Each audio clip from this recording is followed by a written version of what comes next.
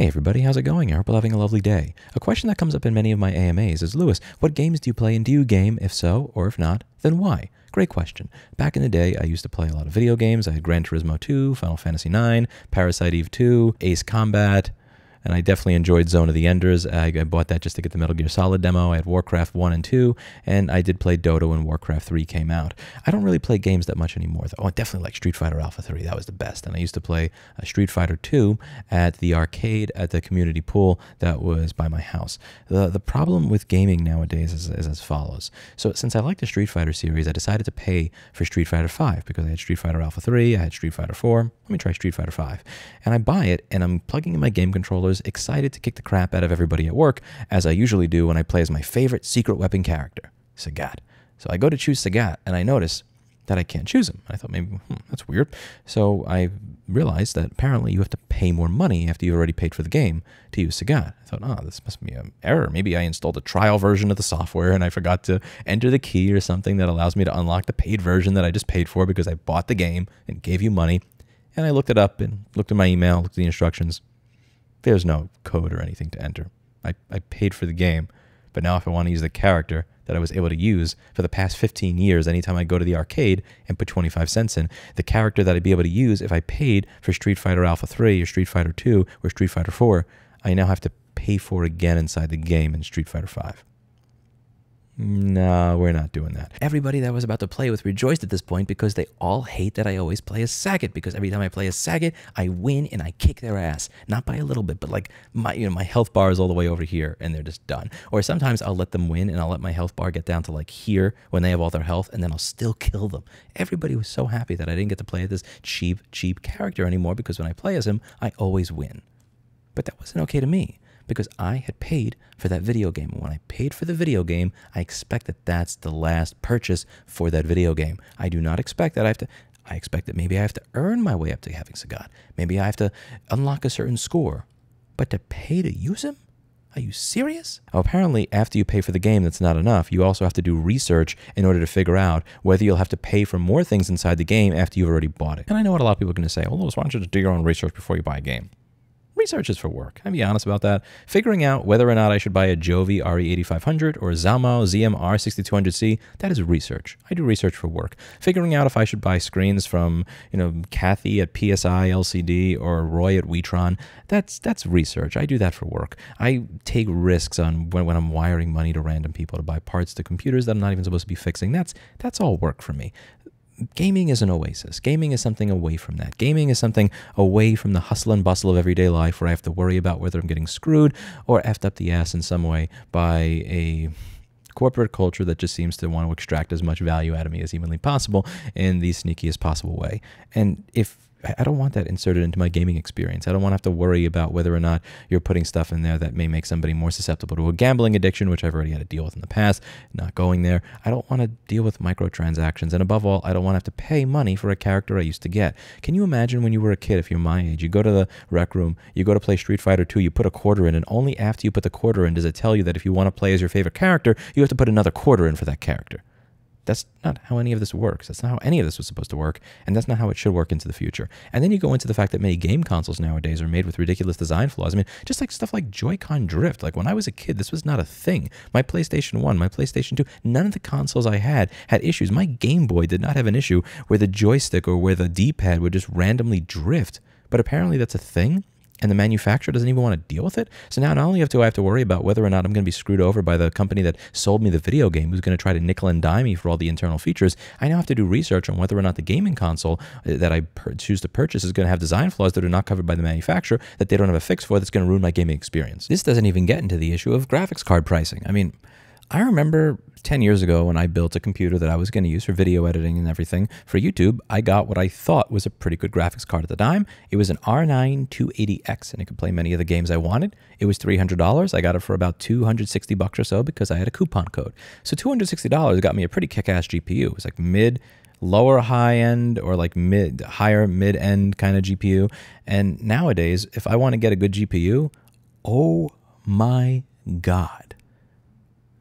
Like, I know we've dealt with inflation, But like, did we deal with 1,000% inflation? Like, when I look at the prices for graphics cards, it makes me very happy to completely opt out of modern gaming.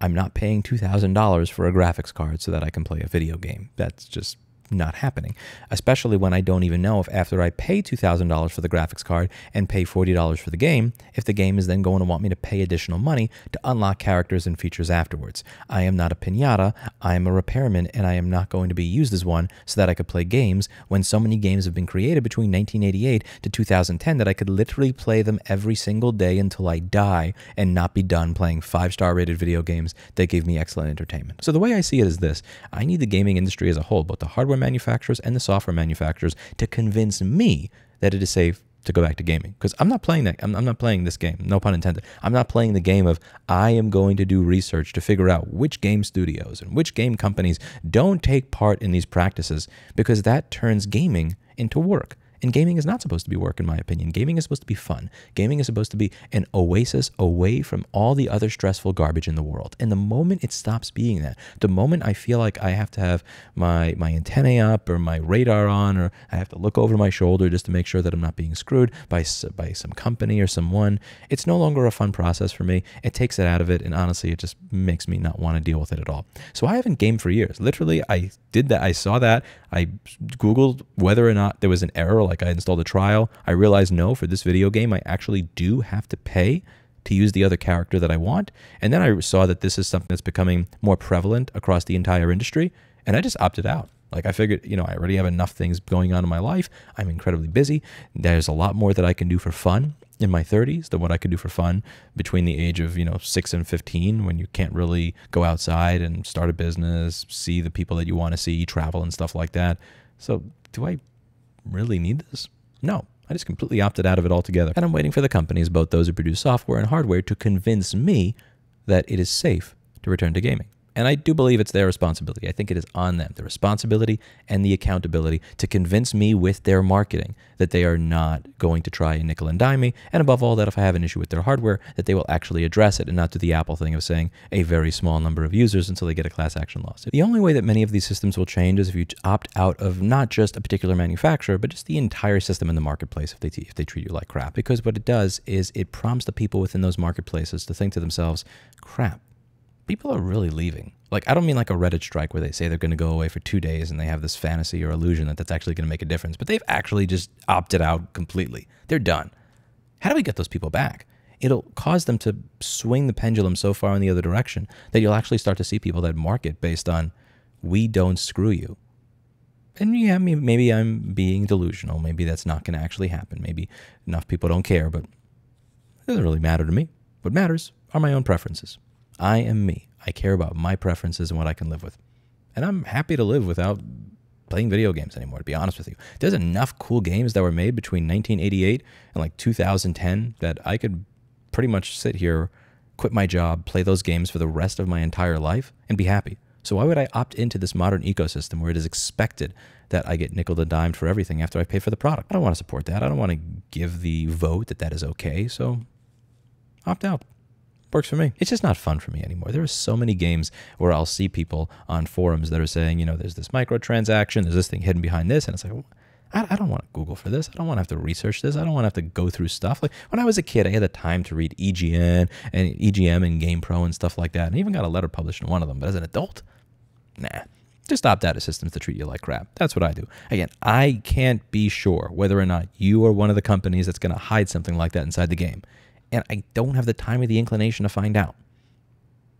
I'm open to you convincing me, meaning it is on the front of the box in large font. That is your marketing material. When you play the commercial, it is actually a part of the commercial for the game, that there are no microtransactions. I don't have to pay to unlock stuff. It's just going to work, and you're not going to try to make me a gambling addict. Until you do that, I'm fine without games. Or I'll just keep playing the stuff I played before.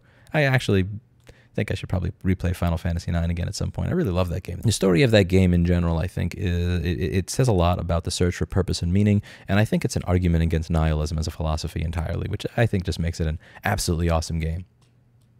Maybe replay Parasite Eve 2. That was kind of fun. Had some good music too. Anyway, that's it for today, and as always, I hope you learned something. I'll see you all in the next video. Bye now.